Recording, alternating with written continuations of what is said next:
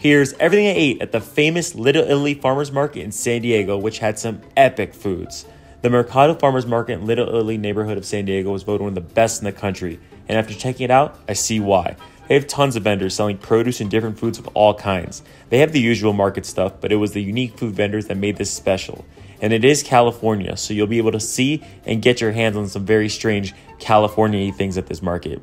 The first thing I ate was this stuffed hash brown vendor, which is doing something I've never seen before.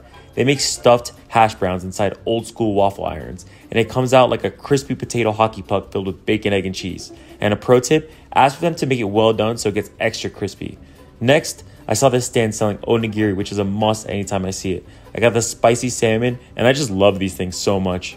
And after a quick free sample of some of the most amazing citrus I've ever had, I saw this Thai vendor selling coconut mango ice cream. It was so good as well. And as always, follow for more food adventures.